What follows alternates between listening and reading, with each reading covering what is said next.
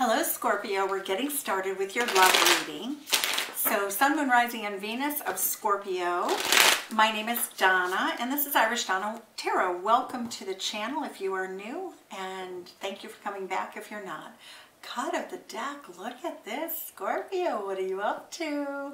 Ten of Pentacles, legacy relationship, one in which you're both invested mutually with goals and plans for the future. It's stability. The Ten of Coins, it's Virgo energy.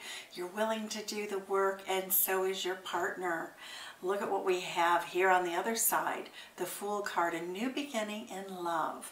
So this could be the return of an old lover, we don't know that yet, or it could be a brand new love relationship. So what we're going to do, Scorpio, is we're going to look at your energy, their energy, the energy that is bringing the two of you together. So let's get started. Let's see. So your energy is Seven of Cups. You're keeping your options open. You're not sure quite what choice you will make in love at this time. That's also fantasizing. It's also having dreams. And look at what we have here. Flip through the deck. We have the Lover's card. So you will try to make a decision about this lover that is kind of a combination of fantasy and reality. But I wouldn't say you're well grounded at this time with that Seven of Cups. You really want a win in love. We're seeing that that's Leo energy, Gemini energy, and Pisces energy, or Scorpio energy. So Scorpio, here you are in your reading. So, you know, it looks like you've released something in the past. You've healed from something. We get this beautiful energy of the Star card. But right now, you are feeling the urge to merge. You want passion. You want to remember everything in your life that, you know, that you had to walk away from a while back. So for many of you, this has been, you've been in a healing mode for some time now, and you're really striking out wanting a win. The person that you're dealing with or interested in at this time is also in healing mode. Six of Swords is the minor arcana version of the Star card. So your person, that's Aquarius energy, they're trying to stay cool, calm, and collected, but they feel very alone. They're very much more in the turbulent waters where you're really in a calm, serene state of mind, in love. The Strength card says that they're probably still carrying the torch for the person that they left behind. I think, you know, you're paying attention to that also. You feel as though this person is an option, but, you know, you feel as though they might still be in love with the person that they were with. And that is what I'm seeing so far. What else is going on? How does your person feel about Scorpio? Okay. So we have the energy of the Devil card. So your person is very nervous about any kind of a relationship with anybody at this time. It doesn't look like it's uniquely you. They feel as though they're still on the hook to their former lover, the person they've left behind, and what we're seeing is that they're still, that person still has your lover or your love interest. They have power over them, which is unhealthy. The Page of Pentacles says that you may be dealing with somebody who is younger. What else do we have here? The Ace of Swords. Your person knows what the truth is. They know the truth, the whole truth, and nothing but the truth. They really want a relationship in which there's equal give and take. So let's look and see what the messages of love say about this connection. This looks like a new love opportunity for both of you. So Scorpio, what is the energy? Twin flame. This is a divine, wow, divine relationship. Twin flame. Interesting. Okay. How do they feel? What are they feeling in this energy? What is your person of interest feeling in this energy? Okay.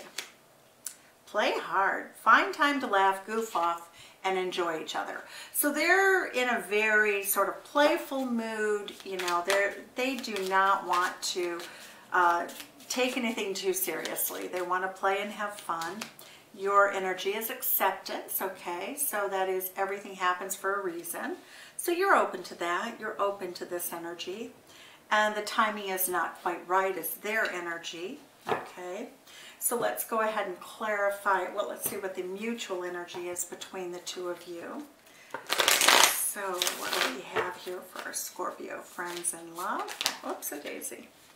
Okay, so one person has, well, both of you have marriage in mind. Both of you have romance in mind. And then what do we have here? The Ace of Wands, a lot of passion. So both of you want the same things. When we get the Knight of Cups, that is a big cup of love. We have an Ace of Wands, which is, you know, a lot of love making. So let's clarify though. Let's clarify the energy here in terms of where the two of you can go with this. So let's look at these.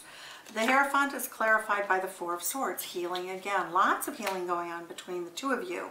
But Scorpio, you're more advanced than your person is. You're further down the pike. Ooh, nice. This is Taurus energy. So this could turn into a long-term affair. The Knight of Cups has the capacity, that energy says that both of you are capable of long-term commitment. The Four of Cups, though, says that this is probably, this is the card of boredom. You know, it says that you both are in this place of just, let's keep it light, let's keep it breezy, let's keep it playful. You know, both of you are very nervous about the relationship for different reasons. Your person feels as though they haven't gotten over their past person. If their past person wiggled their finger at them, they would go running back, because we do have the Devil card here. That person from their past could still bring them back in. In fact, they're still holding out for that a little bit. Go slowly. Okay, so the mutual energy for both of you in this connection is to go slowly. What else? It is lean on your inner circle during this time. So both of you, and especially the person you're dealing with, really wants to have the support that the connection could offer, but it is mutual energy. So both of you are looking for the same thing here. Put away the computer. Working less will help strengthen your relationship. So what I'm seeing here is a relationship that is really in the fun stages. It may not become something serious. But let's look and see what the Oracle of the Fairy, the Heart of Fairy Oracle says. Let's see, what are the chances for something more serious? Because you're really ready for it. They are not ready for it. So let's take a look and see what is in your person's energy, Scorpio. Because you know, you want to have a victory in love, and you've released all the pain. You're really ready for it, and you're willing to keep your options open. But let's see why we have the Six of Swords for this person in the past. Let's clarify this energy for you. The Song. Well, they were really in love with their person. So they didn't necessarily, they didn't want the breakup from what I can tell. The Strength card. What is the Strength card? Tink. They're still really kind of stubbornly holding on to this energy because of the Devil card. Okay, they're still in love with their person. Yeah, the Blessing. So what I'm getting here, Scorpio, is it would be very difficult, and I think you can see that, to really do anything other than have fun with this person. The Maiden energy is coming in reversed, so it does show that your person is still tied and connected to somebody. It's just not really giving you a big, the paradox, sure. And they know it. Your person really likes you. You know, they really feel very romantic when they're with you.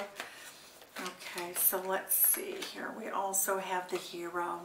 So the person that they left in the past was somebody that they may have rescued. They had a codependent relationship with them. So, you know, I don't think that there was equal give and take, but it does speak to the fact that they want to be this person's hero. Let's look and see what the advice from you is at this time in terms of this connection. Because you have the Lover's card, so you are in a different energy altogether. Broken open, whoa, you are really ready for love. You have, your guard is gone. You are totally comfortable, Scorpio, with being open. You are ready for love. Smoke and mirrors, okay. So you definitely feel as though this person is really not what they appear to be, or at least not in the healing energy that you thought that they were in when you started sort of talking to them, flirting with them. The royal you, you're going to take care of yourself. You're going to stand in your power. You know, your person does think that you're really exquisite. Let's see who, you know, this, let's look at the Lover's card and the cards as they apply only to Scorpio. Let's clarify to see if there's someone else coming in, because right now the only person on the board here is the Knight of Cups. Oops, so let's see what that card is. It just flew off. Okay. Tower moment. Okay. So basically you're really seeing the truth of the matter. The epiphany is here. You know, so we're really seeing you not, you know, it's sort of, you don't have a lot of fantasy or a lot of illusion about this person, but you'll have fun with them. You're playing your cards close to your chest. You are on the roll. You are heading towards a soulmate experience, and we have an Emperor coming in. This person is not an Emperor, they are a Knight of Cups. So, Scorpio, for most of you, you are in a position of dating a number of people, but you're looking for a victory, you're keeping your options open, and you're really being very blunt. You're throwing caution to the winds, you're being very honest about who you are. You know, we're really seeing this energy that says that winner, winner, chicken dinner, what's going to bring, releasing somebody from the past and not holding this person in sort of any kind of accountability to you, because there is none. So it does show that you're letting this person go, you're moving forward. You know, it does look like you have this Emperor coming in. This person is probably too much of a lightweight, but you know, hey, we can have fun, and that's what it looks like you did. With this Page of Wands, it looks like you're taking it with a grain of salt, and you are closing out this cycle to be with an Emperor that's inbound. Inbound! Landing at the airport. One plane is taking off and the other one is landing. So we're seeing the Death card in terms of this connection, and what do we see for the Emperor card? Tell us something about the Emperor energy. Spirit. Yep, we have guarded optimism. So let's see what we have here for the message from the Emperor. So what about the Emperor energy and what this might mean for Scorpio in love, vulnerability? Oh, you can be completely open to the Emperor. This Emperor is in a much better place than the Knight of Cups. So your choice is definitely, you've already made it really clear that you're not going to hang out in the energy with the person who's still vulnerable. Passion. Try something you've never done before. Oh, I like this, Scorpio.